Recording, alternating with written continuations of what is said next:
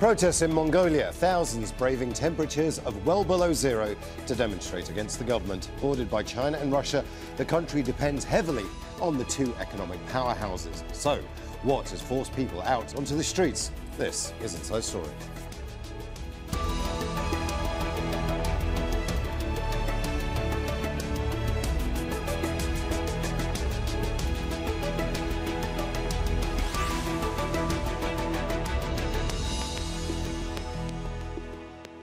Hello and welcome to the programme. I'm Imran Khan. Thousands of people have been protesting this week in the Mongolian capital, Ulaanbaatar. They're demanding justice after the government officials were implicated in a scandal involving stolen coal. Some want the parliament to be dissolved, others are frustrated by rising inflation and a worsening economy. A lot of us here are students, and what are we working towards? We're spending a lot of money to get our education. Inflation is increasing every day. We can feel it in the price of bread. I'd like to put some of these trillions of tugriks that were swindled by parliament members into combating inflation or back into the budget. I'm here to fight for our future. I've also missed my school to come here. It's freezing cold. I've been out here for 3 to 4 hours and screamed a lot. I will have to go back to school tomorrow. I'm a teacher and pay more in loans than my income. I have come to join the youth who are demanding to expose those people who stole a lot of coal from our country and usurped our wealth. The demonstration itself has a tendency to turn into the wrong direction. I want to be calm. I want to have a very peaceful demonstration. The demonstrators are trying to get one person out today to say something. This is aggressive. Do you think that this will be resolved quickly? It is impossible. Let's take a closer look at Mongolia. Situated between Russia and China, it has a population of around 3.4 million people. Mongolia is a democracy with executive powers held by a prime minister and a cabinet. It's rich in mineral resources, and mining accounts for a quarter of the GDP, followed by agriculture. Around 85% of Mongolia's exports, mainly coal and livestock, go to China. The so-called zero-COVID policy there shut the border for months, and the economy took a major hit. And the war in Ukraine has increased fuel prices, and thousands of Russians have crossed into Mongolia, many fleeing conscription. Now, on Wednesday, the Prime Minister addressed the protesters, seeking to calm tensions and appeal for cooperation. We must stay on the same side. Thousands of people who are gathered here are on the same side with us. For justice, the government stands with you.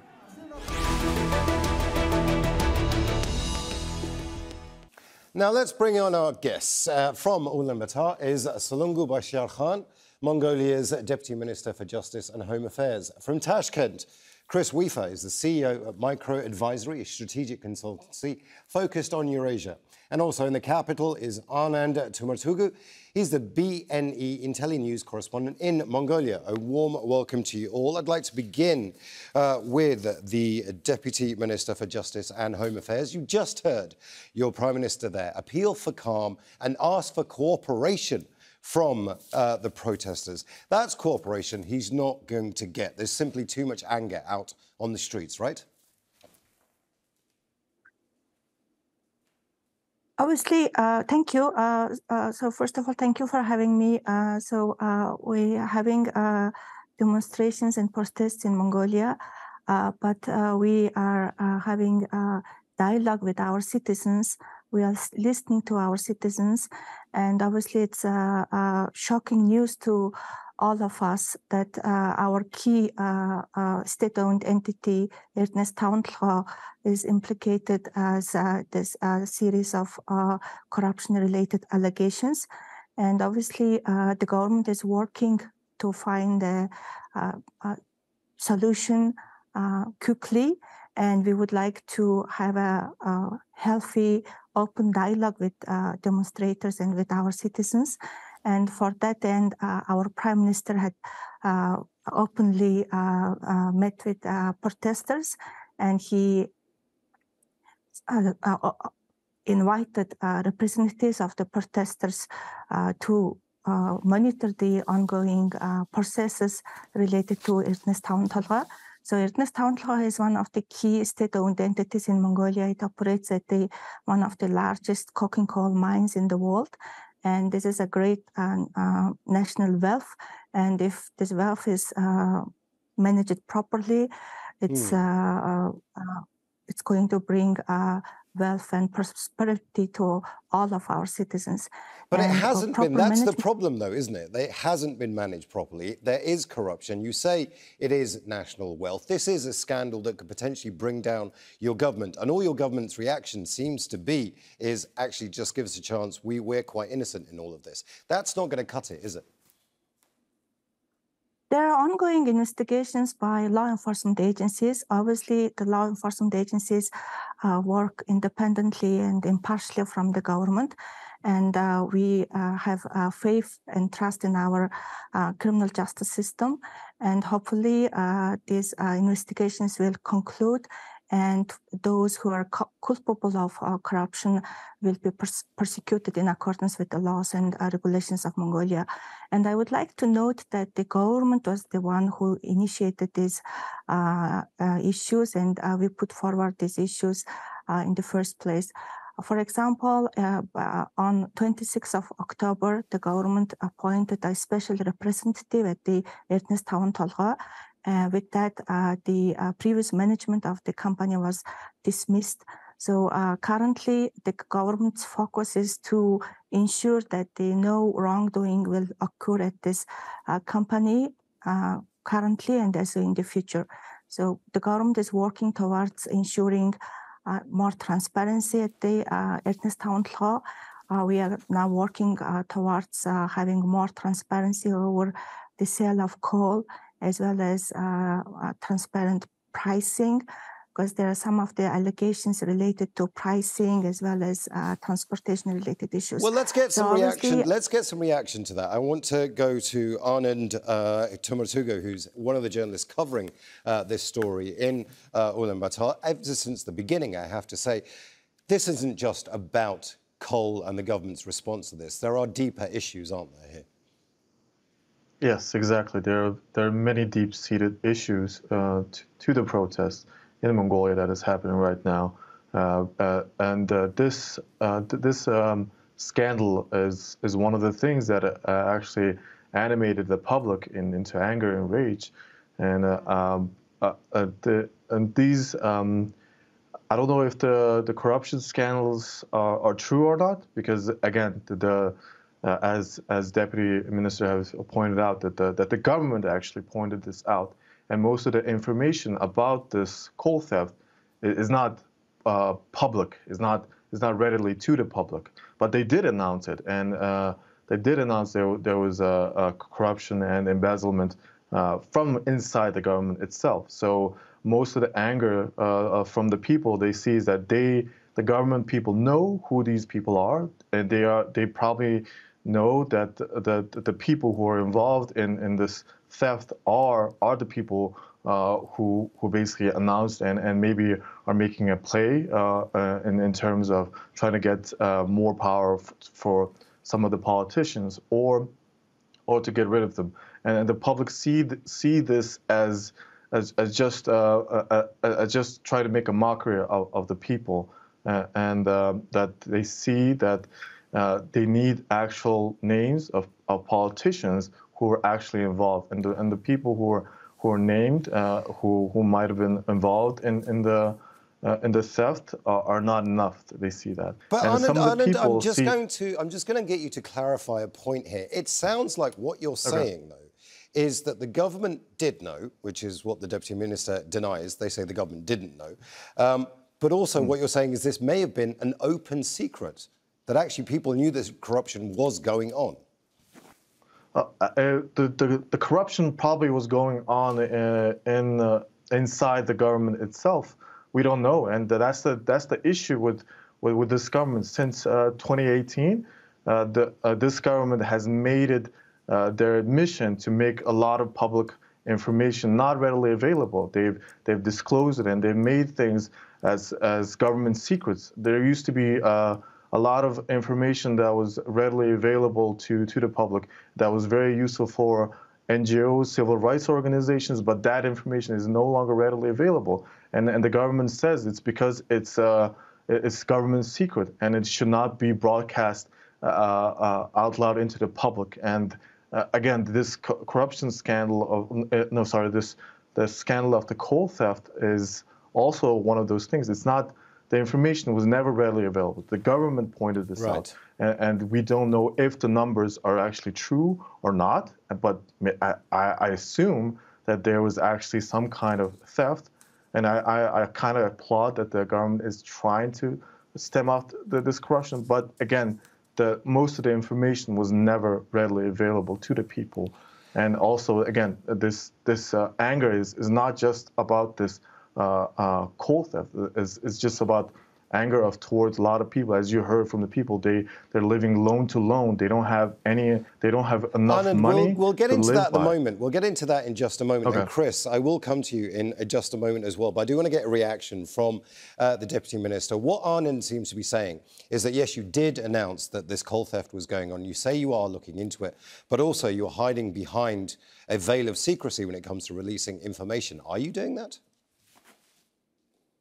Well, today the Prime Minister invited 100 representatives from the protesters so that they can have a oversight over the ongoing work we are doing at the government.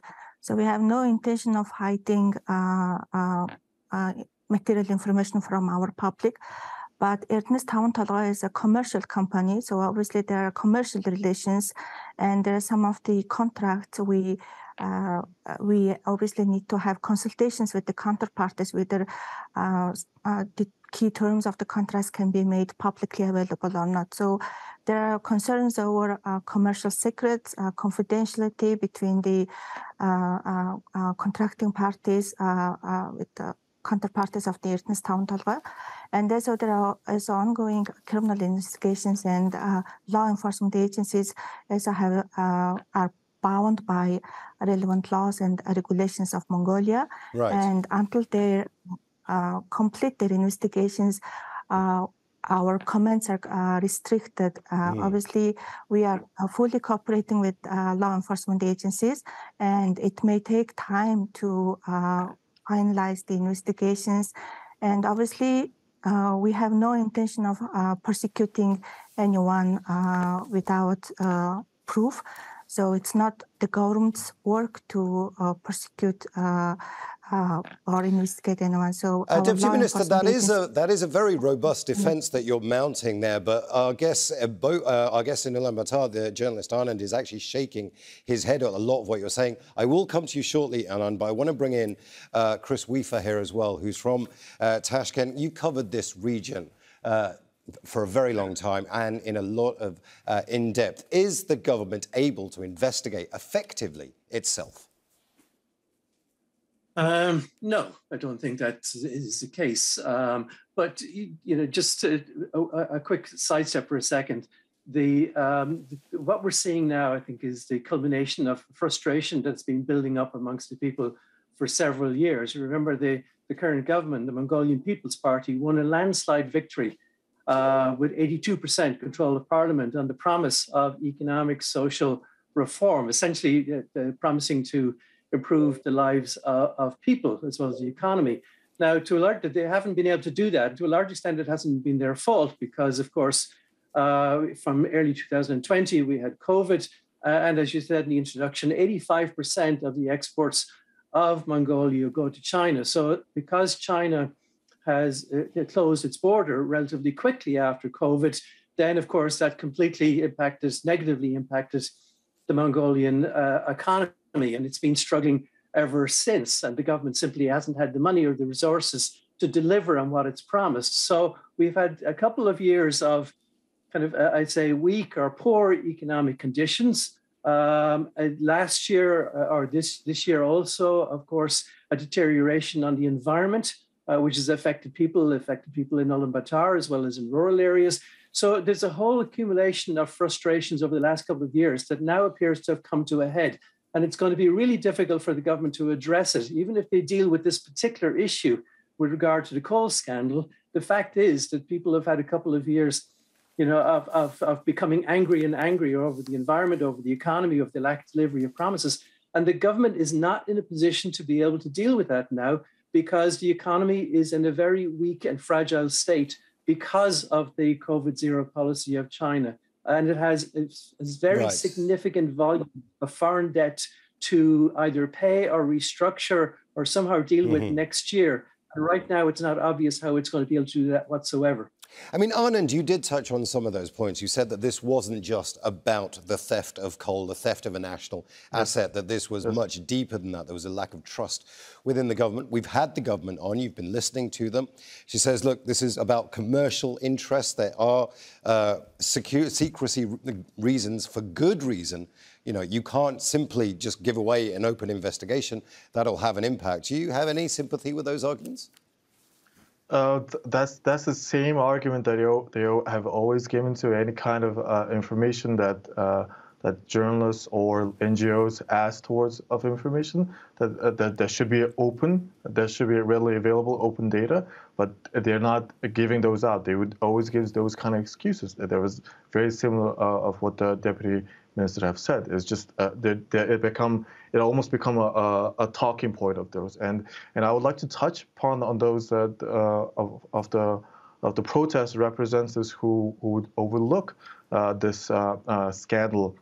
The working group. A lot of the protests that I speak to who said did not like this. They did not like this, that the people who would go in the protester groups, because this is not an organized protest, and because of that they don't see that the people who would as a so-called representatives of this protest will be actual representatives of the people, and they say that no accountability will come out of this because they will be behind closed doors, and they don't know if the people who say they're representative of the protesters are actually representatives. But Anand, you know, Mongolia is a democracy. It does have elections. When you want to change things, that's where you change them, and that's where you change them. You change them elections. Exactly. You don't have to have representatives of the people. The government could just be talking to people who have legitimate grievances. I mean, are you being a little unfair? No, I'm not being unfair. So Mongolia, yes, it is a democracy, but it is a flawed democracy. And our elections, even though it's fair, but most of the people who are politicians who are being nominated, they have a lot of financial influence, and a lot of the protesters see that as an issue, that not an actual person who has knowledge or who has actually the heart to see what actually is going on in Mongolia is actually representing them. And they see that basically, even though they vote, a lot of young people, I asked them, like, people have criticized that young people did not vote. And they say, like, we did vote, but the choices that we have is just lesser of two evils all the time. And that's basically their choice. It's an interesting thought, Anand, and keep that with you. I want to bring Chris Weafer in here. A lesser of two evils. Mongolia is a country that's sandwiched between Russia and China, and they've both used the country in the past to be able to advance their own strategic gains. Do Russia and China currently have a dog in the fight here? Is it the protesters? Is it the government? Certainly, China certainly has. The influence of Russia has certainly weakened over the last couple of decades. China is by far the dominant kind of investor and trade partner, 85% of trade, and it provides most of the money. So the influence of China certainly has been very significant. And of course, there's another reason for frustration for people, because there has been regular protests or objections from people that the best jobs funded by China on projects in China have gone to Chinese people. And you have had, for example, a situation where Chinese workers are not able to leave the compound where they work because they would be attacked by ordinary people resentful of the fact that Chinese people have the better jobs in these projects. So, but now we can see Mongolia, I guess, is in a better position potentially if they can get through this crisis. Better position because Russia and China are talking about more energy cooperation, about building a Power of Siberia 2 gas pipeline across Mongolia, which will bring cheaper gas into Mongolia as well as transit fees. So Russia's beginning to kind of come back into the territory, but it's very dominated by China and has been over the last couple of decades. Deputy Minister, just a reaction to your thoughts there. We're seeing a picture being built up of anger and frustration from the people at the Mongolian government's policies. They specifically include, as our guest just said, a lot of jobs going to people who aren't Mongolian. And as our other guest, Anand, the journalist, said, people are just frustrated at the fact that they don't have a real choice at the ballot box. Do you agree with any of that? Well, I would say that Mongolia is an open society and it's functioning democracy. And obviously there are issues in our society which we are working towards resolving. And obviously each society has its own issues and problems. And COVID-19 pandemic brought us challenging times. And we're going through these times. And the government is currently implementing new recovery policy that's aimed at bringing economic growth more sustainably and more inclusive way. And this is supposed to have more broad-based economic growth that will assist in creating more employment opportunities and to create more wealth for all of our citizens. And obviously it's a challenging time, but again, the government is working very hard to bring and deliver tangible results to our people. And one of this coal-related issue is not only the first items that this current administration government is dealing with. So first, we had the negotiations on the Tumurtogoo project, which ended very successfully last year. And we are now looking forward to the opening of the underground mine. Sorry, Deputy Minister, we are running out of time, and I understand that you've said a couple of points I want to bring to the other guests. Let's bring in Anand here, who's also in Ulaanbaatar. Anand, these protests aren't going to go away anytime soon, right? Even if the government speaks to the protesters, which they are, even if that happens, there's still simply too many other issues that aren't going to be resolved quickly. Yes, I agree. And a lot of people are mainly angry because they see that the issues they see is that they have way too many things that they give to the government and the government is not giving back. A lot of people that I spoke with talked about the taxes are too high, but they would love to give the taxes, but they don't see the benefits from giving those taxes to the government. They don't see any of the social welfare programs working for them. Very quickly, Chris, if you are Russia or China right now and you're looking at all of this, Mongolia is actually a very important country. We did touch upon this earlier, but I just want to get more into it. Regionally, why is the international community concerned about what's going on here in Mongolia? Well, Mongolia is it's an important location for resources, potentially for rare earth metals. That can be developed, of course, in the electric industry. I think it is though not really a global issue. It is more regional. China is definitely kind of got most skin in the game, as it were, in terms of trade and investment. Mongolia has been broadening out with Russia, with Korea, with Japan, but it's very dominated by Beijing and by China. So I think the capital or the government that would be looking at what's going on in Mongolia much more closely than anybody else will be the government in Beijing. They will want the situation quelled. They will not want this to develop into something that might then broaden out into Inner Mongolia or to other parts of China. But it is very much a China-focused issue rather than a global issue. I want to thank all our guests, Solongoo Bayarsaikhan, Chris Weafer and Anand Tumurtogoo. And I want to thank you as well for watching. Now, you can see the programme again anytime by visiting our website, aljazeera.com. And for further discussion, go to our Facebook page. That's facebook.com/AJ Inside Story. And you can also join the conversation on Twitter. Our handle is @AJ Inside Story. From me, Imran Khan, and the team here in Doha. Bye for now.